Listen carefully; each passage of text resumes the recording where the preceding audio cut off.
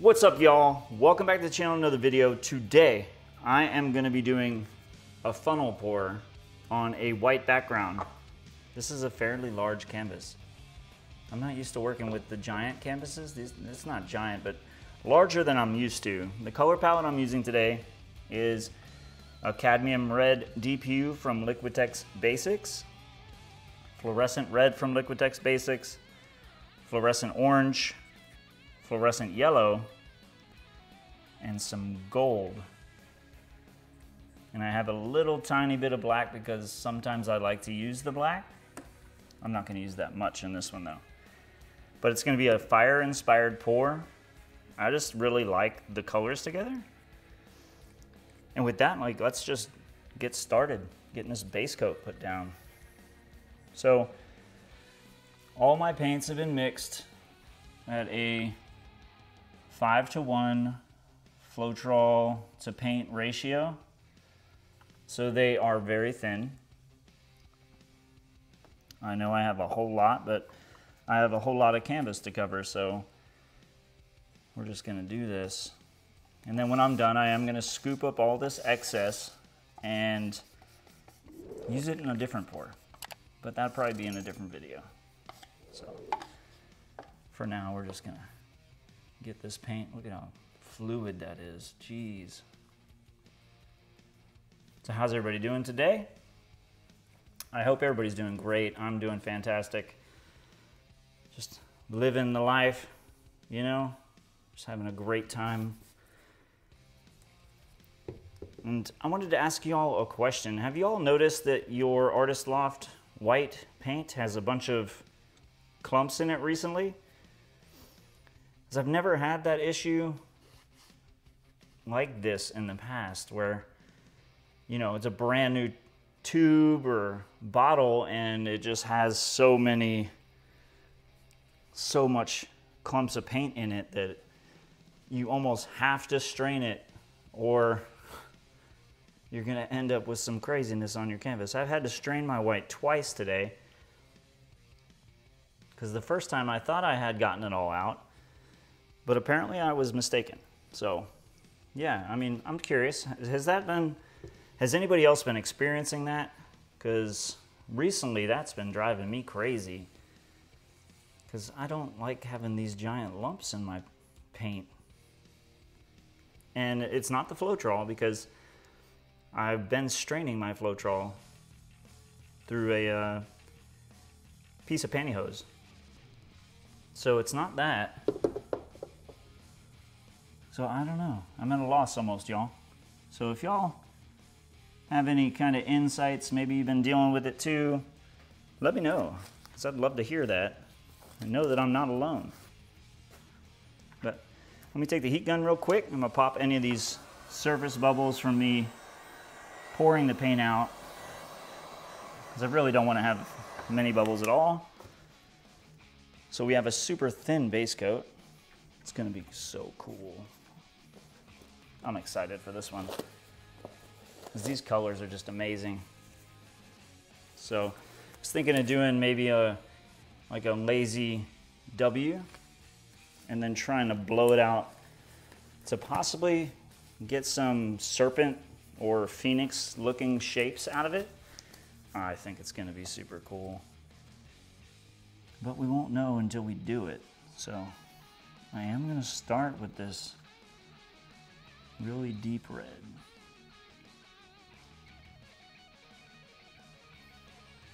And all the paints have been mixed 5:1 as well. There's a small amount of silicone in all of these, 1 to 2 drops in these cups. I'm gonna use more yellow than normal because I feel like the yellow on that deep red will really pop. And you know, when you use black, we don't want to use that much. So I did not use much black at all. So I'm just layering them in the funnel.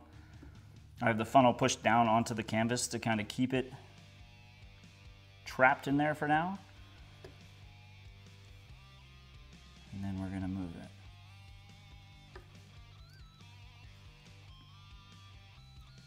It's summertime, y'all. It's so cool too. All right, let's do this. It's so cool that it's like really warming up.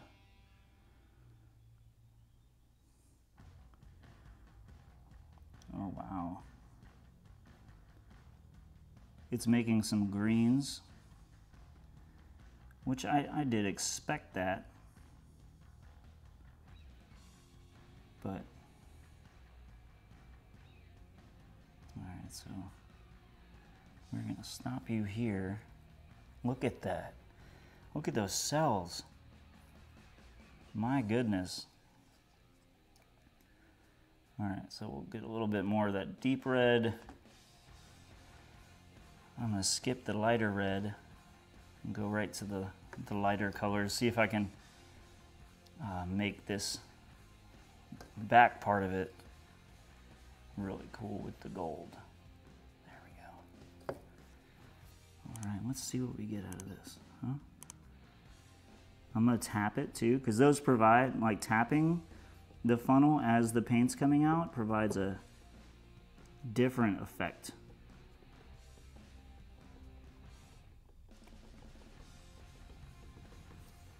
All right, and we need to stop, so there we go.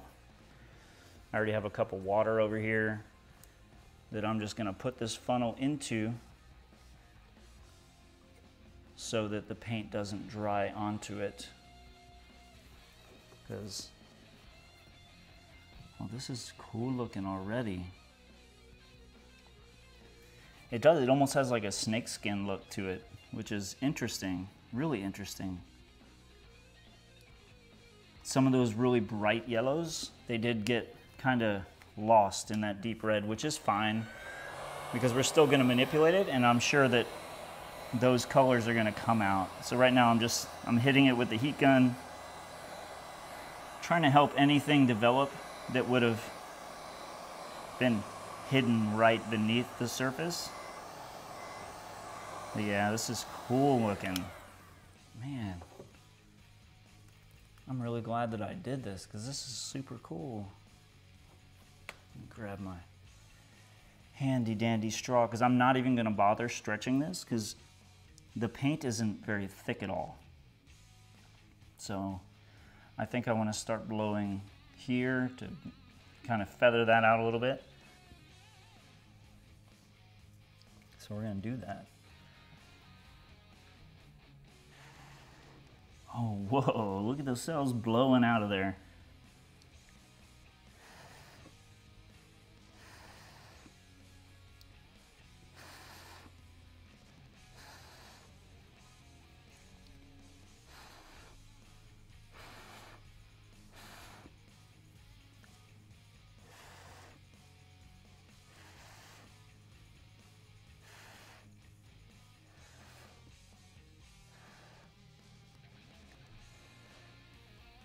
I'm gonna try to keep some of that white in there. I don't want to distort it too much, but I feel, yeah, that looks so cool.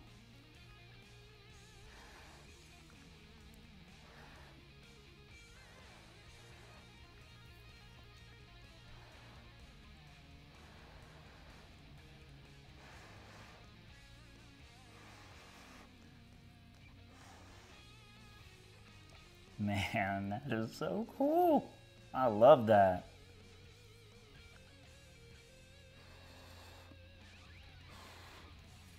And there's one thing that I know I can do to it and it won't disrupt it too much. So I want more of that bright yellow to kind of contrast with this. So I am gonna I'm gonna add some to it, especially in that corner. Because see how it still blends pretty well, but there's that pop of color right there.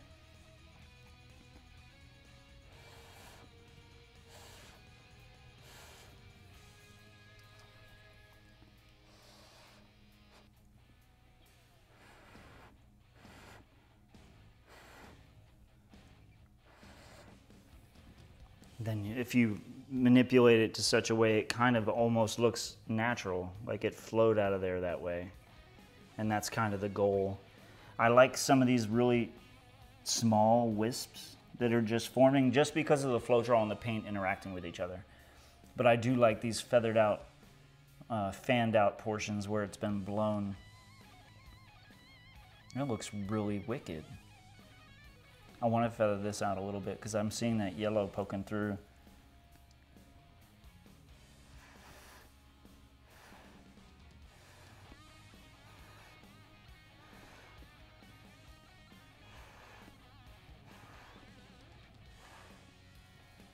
Yeah, that's awesome.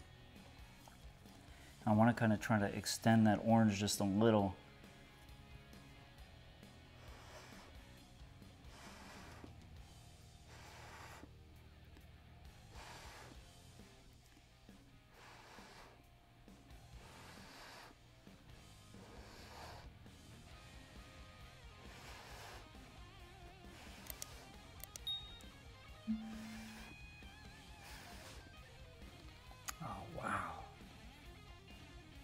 It's fantastic. This is really nice. I really like the way this is coming out.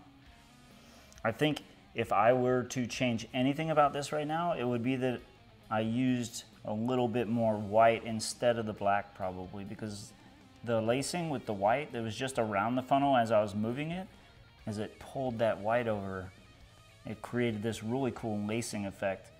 And everywhere that I'm seeing that small, tiny amount of black that I used, because you saw it, I used a very small amount. I think if all these were lighter, and it would really brighten up those other colors like the yellows and the reds and the orange. I think with that dark, it almost creates a shadow almost. I mean, almost kind of looks like the top of a snake. And that's wicked. That's really cool. Let me see, what else do I don't know if I want to change anything else about this. To be completely transparent with you guys, I actually like the way this looks a whole lot. Well, instead of me being just here staring at it for you, let me just bring you guys down. We're all going to look at this together, because the metallic right here from where I added the gold to the funnel is really cool looking. So let's get down there. We're going to take a look at it and tell me what you think about it. So like I was talking about, that white lacing from just what was around the funnel, that the funnel pulled over the top of it. And then, I mean, I really like this feather effect that these silicone and the paints provided right there. And as we travel further down, you're starting to see some of those little gradients of the yellow, the orange, and the red combining. They're absolutely gorgeous. And then you come over here, we're going to start getting towards where that metallic gold was. You can start to see it. And then it becomes much, much more pronounced as it was flowing out. But yeah, this thing is awesome. This thing is so cool looking. What do you think? If you want to watch another video just like this, click the screen right now and I'll see you there.